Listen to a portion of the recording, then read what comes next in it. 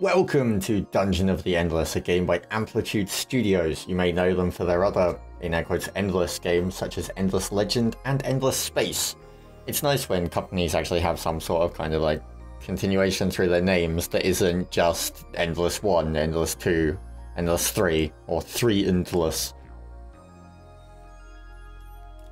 It's nice. I like that.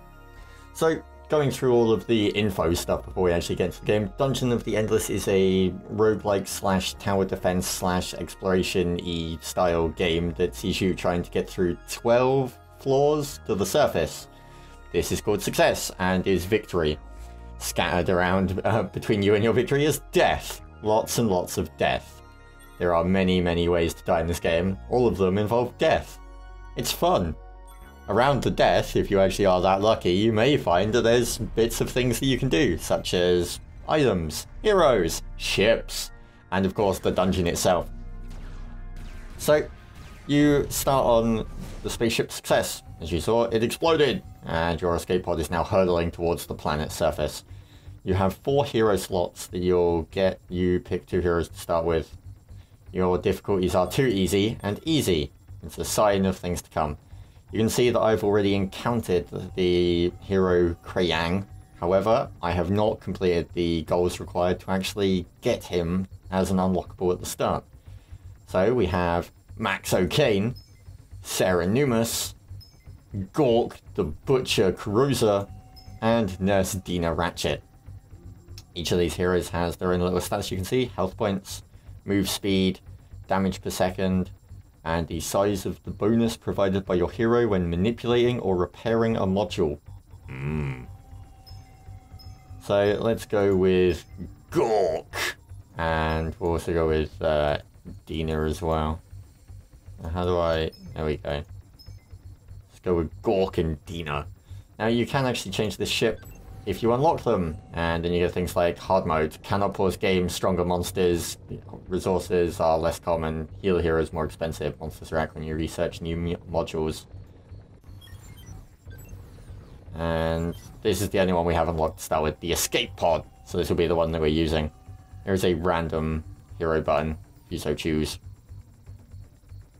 In case you don't actually want to take these, you can go random, like so. But no, we want Gork and Dina. So the game came out of early access yesterday, and with it brought things like multiplayer improvements, multiplayer and then in brackets improvements, training cards, achievements, new ships, new items, new balance set stuff, and it's always nice when games finally get out of early access rather than being stuck in that kind of early access hell sort of thing. So I thought I would take a look. Now, here are our 2 intrepid journeyers, or 1 intrepid journeyer because Gork is sleeping. Get up. Right. This is our power crystal. Find the exit before taking the crystal. The goal is to find the exit by exploring rooms. Doing so like this. Or, if I scroll out, you can see this. Rooms are filled with things. There may be merchants, treasure, enemies, and other stuff that I have yet to encounter. You can see up the top here we have resources. We have our industry, our science, our food, and our dust. Industry allows us to build things, such as our mages and our miners. Science is for researching. Food is for healing and doing other stuff. You can use it to recruit and level up your heroes as well, and you'll also get merchants that will buy in different currencies depending on what they're selling. The goal is to find the exit and get our crystal to it. The game works on a kind of turn-based system as well. So every time we open a door, monsters will spawn in dark rooms, well, have a chance to spawn in dark rooms. And we'll also get more resources. We can light rooms up by middle clicking on them, and this will prevent stuff from spawning there. So let's go ahead and build some stuff as we explore. Now, putting some miners down in here will be good. So the only thing we have at the moment is a prisoner prod. Deals low damage to enemies in the room. Priority target is anti-hero monsters. So we can build 2 of those. Now you can't actually control your heroes per se, but you can send them between rooms. So you'll see the, like, nurse lady. Let's find out her name. Dina. I'll remember you, Dina. I swear, I'll remember you. I cannot send her anywhere else in this room, but I can send her down to this room. Or I can send her up to this room. Now, let's go and have a wander and see what we can find. The mighty Gork. Wandering into a room, and he finds pain. Gork is a beast. Look at this guy, taking no damage. Let's have a look at his stats. So he has 590 HP, 19 defense, the defense capability of hero, ability to absorb damage. He has speed, 18, DPS 41, attack power 41, attack cooldown 1, and wit. The size of the bonus provided by your hero when manipulating or repairing a module. Ooh. Can you... How do you manipulate modules? This I don't know. This must be something that's like going to come later. So I can't seem to find any way to get Dina to... See, I remembered your name! To get her to be able to handle a module. Alright, we don't want anything spawning in there, so we'll power that up. Now this bar at the top is how many rooms you can actually power. So you'll see I've got 3 out of 4 that I currently can hold, and the dust will allow me to power more. Where are we going? Gork, go up. Gork, smash. Yeah. There was something on your face. It was pain. So we'll light that room up as well.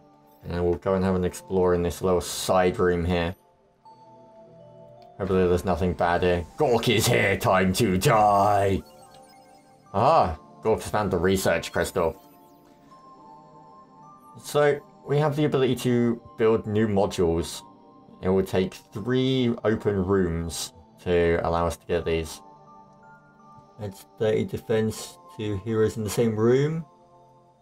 Let's say defense to NPCs in the same room. Tactical HUD, it's 18% attack power to all heroes on this floor. A Tesla model, does medium damage, or a viral injector. Well, let's go ahead and build a science creator. It's going to create science, but it cannot do your math homework.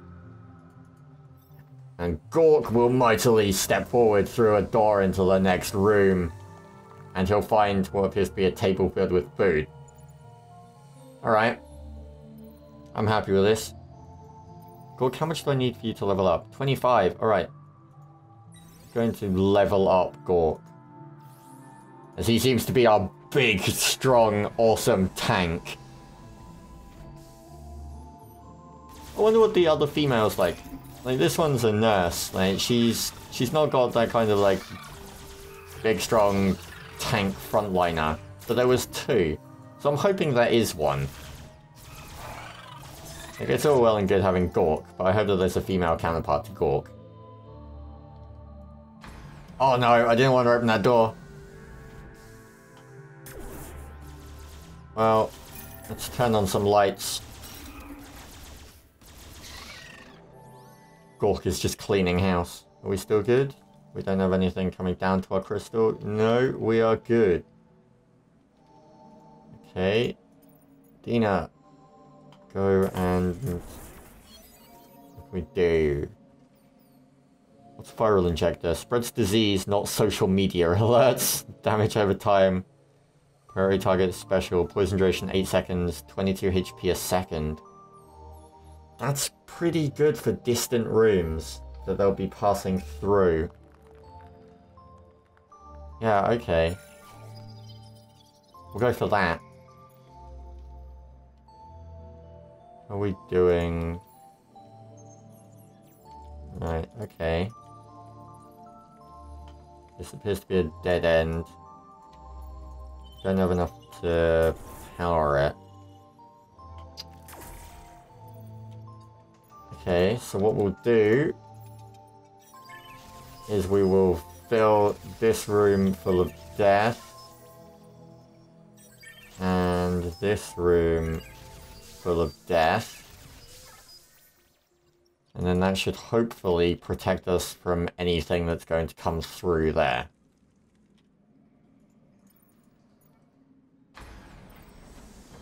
Onward, Gork. Gork the mighty. Gork the strong. Gork the intellectually challenged. You have found a self-powered room. Could be quite handy. So there's the exit.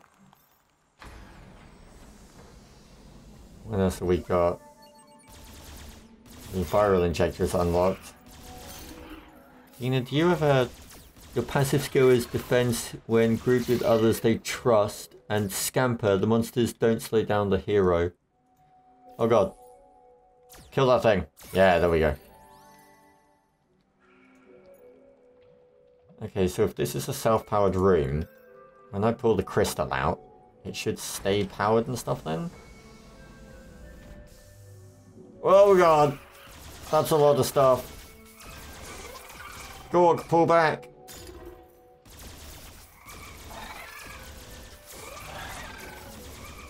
Gork, protect yourself. Protect thy face! Okay, let's open... Turn on the light quickly in there before we walk into this room. We should have enough food to now level him up. Yeah! Soylent Green, food plus 0.2 by killed monsters, is probably edible if you hold your nose. No! Dina died! No! Ah, oh, let the tears flow. Gork, what were you doing? Dina, I will always remember you. No.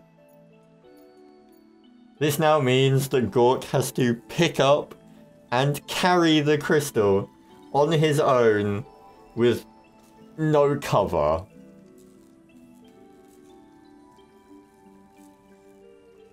Well, shit.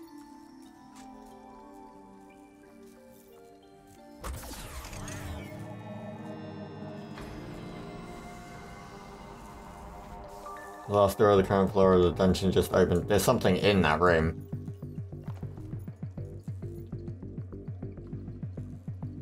How do I...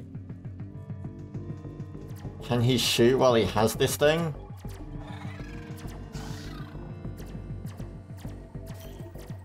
Can he do anything while he has this thing? I'm guessing not. I'm guessing while he holds the crystal he can't do jack all. No, he's not firing or anything. And I have no food to be able to, like, heal him.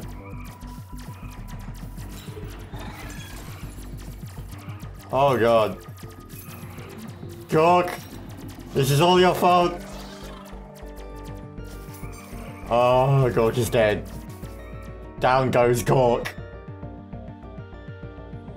Oh, Gork, what are you doing? God damn it, Gork. I trusted you. I trusted you and you betrayed me. So, you can see how many attempts you've had, how many wins you've successfully had, doors opened, heroes hired and heroes lost. You have an album, which, for me, doesn't have anything in by the looks of things. Oh no, no, it does. I have some pictures in my album. You can see where they're meant to be as well. I have a journal as well, which shows all my failures. So I just want to check the other last as with Dina. Is there a new miss? High movement speed, damage per second is not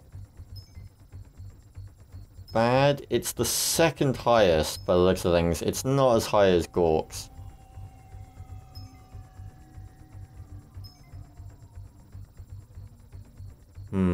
But she is the fastest by quite a way. She's also a bounty hunter. That's quite cool. So she'll probably get quite strong. I'm happy with this. I want more, but I'm happy with this. So there you go. Dungeon of the Endless is a game that I could see myself throwing 20 minutes at here and there, or I could end up just sinking 3 hours into it. It's one of those kind of games where you could pick it up during your lunch and just kind of play a floor or two, or an attempt or two. But it also has the ability for you to actually sit there and put in a good amount of time. It's currently £10 on Steam. There's 2 versions. There's one for £10 and one for 15. The 15 one, you get some extra stuff in the game that you have to unlock, just in case you think it's there at the start. And you also get a voucher, I believe, for Endless Space. The expansion for it, the £8 expansion. You get that for 50% off. And there's also some stuff as well for Endless Legend. I like the fact that they reward people in their other games, even though they're a bit of a different genre, like space, fantasy, and now this. It's quite cool. So there you go. This was my failed attempt at Dungeon of the Endless. God damn you, Gork. If you have any questions, queries, or comments, please feel free to leave them down below. If you like what we do, then hit the like button and subscribe. And if you hate what we do, then leave a comment and tell us why, so that we can either get better or tell you to get good. From myself and everyone else at LT3, we will catch you for the next video. And my final words are, God damn you, Gork.